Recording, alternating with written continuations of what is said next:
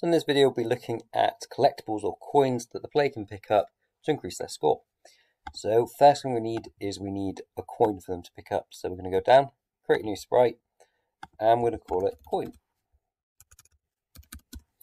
But obviously your character can pick up anything that's relevant to them. So if they want to pick up emeralds or gems, that works as well. So I'm going to click, get my bucket tool, and I'm going to get my circle tool, and just create something that looks a little bit like a coin. And then I can just scribble a little bit of writing on as well using a thin brush, like so. There we go.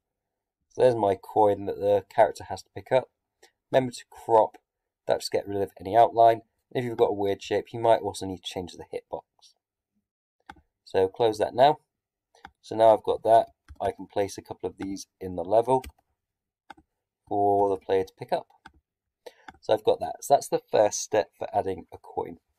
So once we've got that, we need to make it so the player can actually pick them up. So we're going to go to our event sheet, add an event, and we want to check if the player is overlapping another object, which is our coin. And if that's the case, we can then destroy the coin.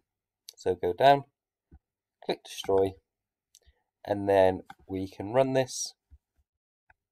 And you can see that we can start picking up these coins.